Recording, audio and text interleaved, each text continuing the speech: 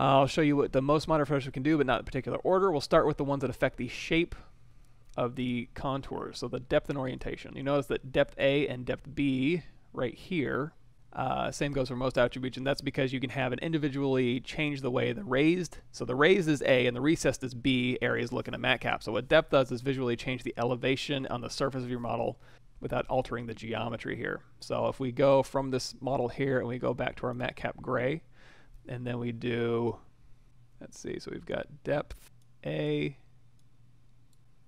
so we do depth A of 0.6, and then we do a depth of 1.2. You're going to see it's just causing those transitions to kind of get a little bit more contrasty here, so we'll set that back to 1. Let's change the outer line so it covers a larger area in the comic book Matcap by moving the depth A to something like 1.5. So let's go back to our comic book shader here. Where did that? There it is. We changed our Matcap red wax. Boom. Okay, so with depth A at 0, this is what our character looks like. And then depth A at 1.5. So we keep cranking that up. There we go. So it's kind of getting our colors a little bit muddier, but it's also increasing the contrast and changing that outline a little bit more. So we'll do, again, 1.5.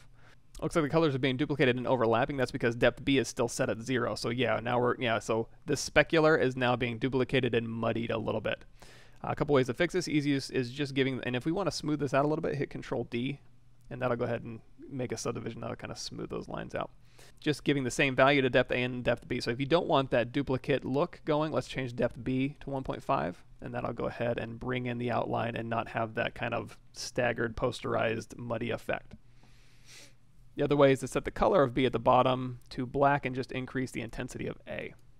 For now, we'll stick with a simpler way and give the same value to A and B whenever we modify a slider. So whenever we're modifying A, we'll go ahead and match B unless, again, you want that posterized look. Man, this look is so cool. I love it.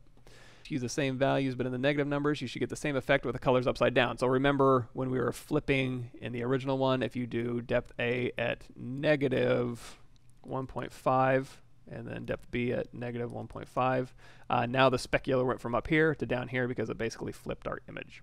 So we'll probably set this back to 1.5. There we go. Might be useful if you want to invert the direction of light where the highlights are placed, but I'd rather not use the negative values here and use the orientation slider in head. Okay. So you'll get the same result. So the orientation slider, orientation A and B. Before we move on the orientation slider, I would remind you that if you want the opposite effect in the outline of your model, that is thinner line, you just need to do the smaller values in the depth slider, like 0.5. So instead of 1.5 for the thicker, do 0.5, and that'll give you a thinner outline. Orientation A and B are basically a control that allows us to rotate the image of the Matcap. So here's our image right here, and therefore orient the lighting. So if we want the little green highlight right here move slightly from the top to the right, all I need to do is put an orientation slider as a value of 45 and then 45 degrees. So orientation A, 45, orientation B, so we don't get the overlap, 45, and now you can see it took this image and just rotated it 45 degrees.